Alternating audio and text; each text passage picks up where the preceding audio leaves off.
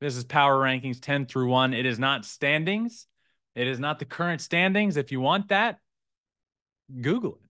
Open up the MLB app and go look at standings. This is Power Rankings. And it's not just the current form. It's not just the last week. It's not the last 10 games. It's over the course of the season. So as we get as far in as we are now, things are going to slow down a bit. We're not going to see this massive movement that we see at the beginning of the year because there's teams that have been at the top all year long that might not be playing great that deserve to get bumped down a little bit, but they ain't going to go super far. Anyway, I digress. Let's talk top 10, and we're going to start at number 10 with those San Diego Padres. I moved them down one spot from where they were last week. They're 74-58 on the year, 5-5 in their last 10. So they're just playing okay.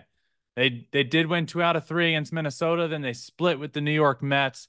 Right now in a pennant race, you can't split that series with the Mets at home in San Diego. Luckily, they came away with a split. Jackson Merrill doing what Jackson Merrill does best and hitting that huge late homer for them to end up splitting that series. Anyway, Padres have been good over the last few weeks, but over the last week and specifically last 10 games, just so-so. I did bump them one down because there's a couple teams that I ended up bumping up. At number 9, I'm going the Houston Astros. Again, down one spot from where they were last week, from 8 to 9. They're 70-60. They're 5-5 in their last 10. They lost 2 of 3 to Boston, and then they split with Baltimore. So I did move them down one. I think if we're talking current form, since the All-Star break, obviously the Astros are way better than that. But since the All-Star break, they have crept up and more into these power rankings and have been sitting there anywhere from 6 to 10 of late.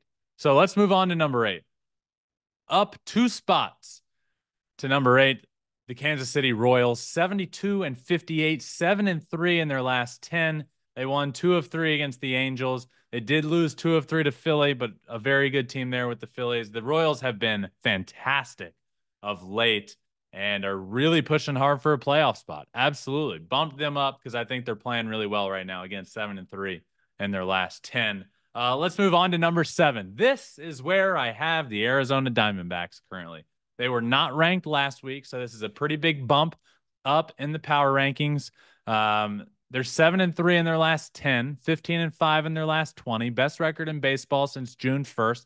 Prior to that, I don't know where they were in the power ranks, but not in the top 10. They did get into the top 10, bumped out after like a few games of a bad stretch, but now they're back in big time here at number 7. They swept the Marlins, swept Miami, and then swept Boston. They won every single game this week. Best team last week. Best team in Major League Baseball since June 1st again. So I do have them here at number 7 for what they're currently doing. At number 6, at 75-55, the Cleveland Guardians. I did keep them put. No huge movement for them. No movement at all, I might say. 4-6 in their last 10. They lost 2 of 3 to the Yankees, then won 2 of 3 against the Rangers. They've been one of the best teams in baseball all year. Not as good of late, though. So they're in danger of falling a bit lower. But again, kept them here at 6 with what they've done over the course of the season. Obviously, a 75 wins, tied in the win column with the Diamondbacks, but one less loss. Again, overall record doesn't necessarily factor in, but kept the Guardians here at 6. Let's go to the top 5. Down one spot from where they were last week, the Milwaukee Brewers, also 75-55, 7-3 in their last 10 games.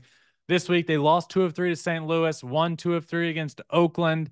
Nothing crazy. They have been one of the best teams in baseball since that June 1st mark for a few months. The Brewers are going to win the NL Central.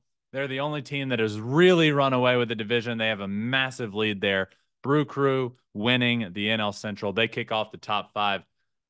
At number 4, up a spot, the Philadelphia Phillies, 76-54, 6-4 in their last 10. They did lose 2 of 3 to the Braves. Then they won 2 of 3 against the Phillies again, or not against the Phillies. They won 2 of 3 on their weekend series.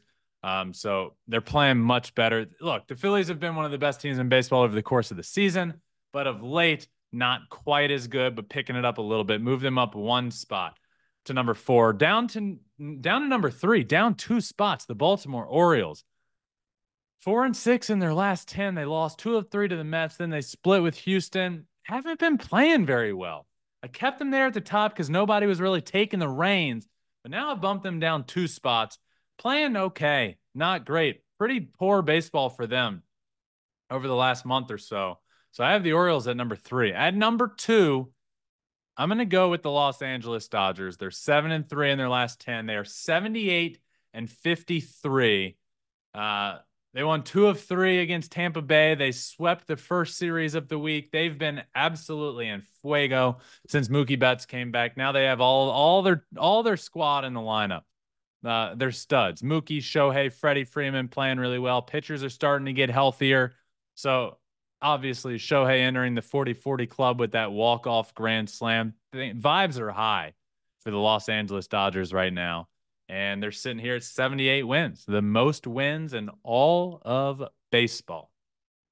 But at number 1, up 1 spot, I do have the New York Yankees, 77-54, the best record in the American League. Really grabbed control of the American League East.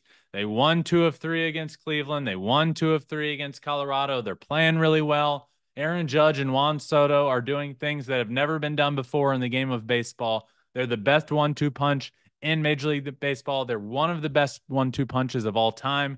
I mean, seriously, Aaron Judge and Juan Soto are a top 3 1-2 punch of all time. Absolutely. So Yankees are playing well. Dodgers are hot on their heels. I really struggled with that 1 and 2, but with the Orioles playing poorly, I bumped both of those teams up 1. But the Dodgers, if you're anywhere, if you can inch closer to a team, if it's possible to inch closer and narrow the gap from where you were, the gap was 1. The Yankees and Dodgers were 2 and 3. Now they're 1 and 2, but the Dodgers have narrowed that gap with the Yankees. I think they're neck and neck. And if the Dodgers have another good week, I wouldn't be surprised at all if they are number 1 in my power rankings next week. I know many of you are going to say now the Dodgers should be number 1. I really like what the Yankees are doing offensively right now. And I think they should still be in that top spot for right now. So that's my top 10. Padres at 10. Astros, Royals, D-backs. Best team in baseball since June 1. Guardians, Brewers, Phillies, Orioles, Dodgers, and Yankees. That rounds out the top 10 for this week.